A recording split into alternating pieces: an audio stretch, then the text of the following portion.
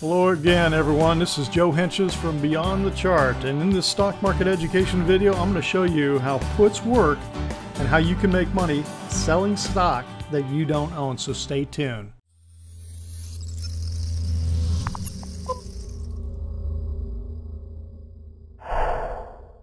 Alright, this slide may look familiar if you just watched my video on Intro to Options, because this slide was in there. We're going to talk about puts today, designed to make money when a stock goes down. The value of the contract goes up because the price of the stock went down. Well, why is that? How does that work? Alright, let's look at an example of an option contract. Here's Caterpillar October 75 put option contract, and then we'll look at a chart and show you how this plays out.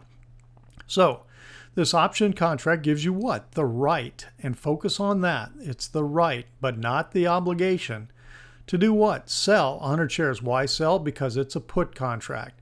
And 100 shares? Why? Because all the option contracts are for 100 shares. Of Caterpillar, CAT, that's why you get the ticker symbol right here, CAT. For how much? At $75 a share. There's the strike price right there in the name. When? Anytime from the time you buy the contract up until closing on the third Friday of October, because it's an October 75 put. And the third Friday just happened to be this year, October 16th. Okay?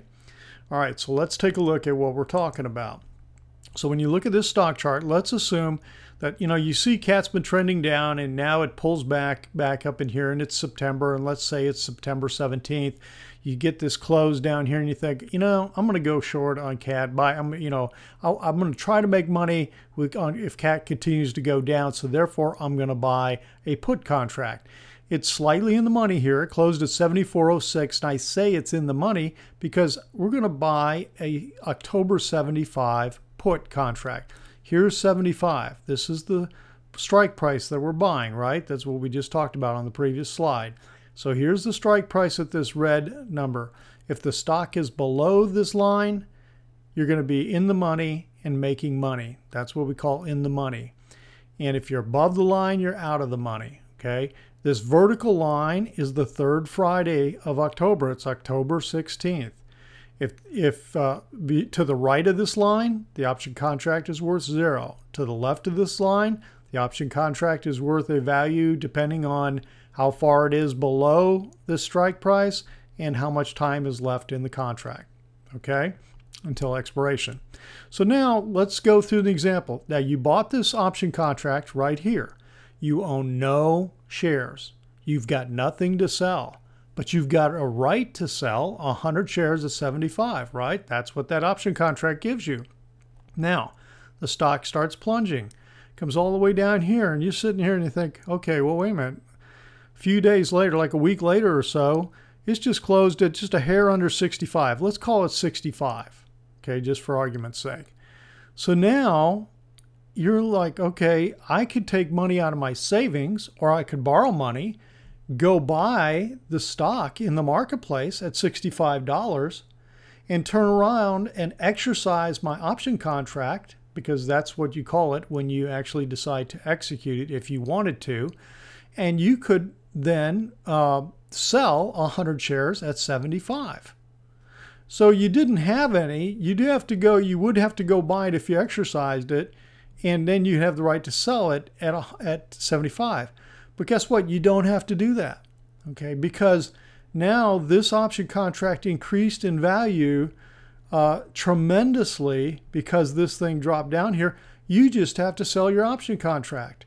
So you are able to make money on a stock going down with the right to sell, but you don't ever have to sell anything, okay? You never had to own it, so you didn't have to own the Caterpillar stock.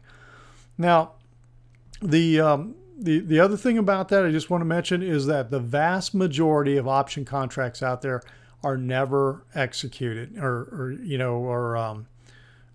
from the standpoint of, turning around and selling the stock and actually buying the stock and selling the stock. The word I was searching for that was all of a sudden slipped my brain is exercising the contract.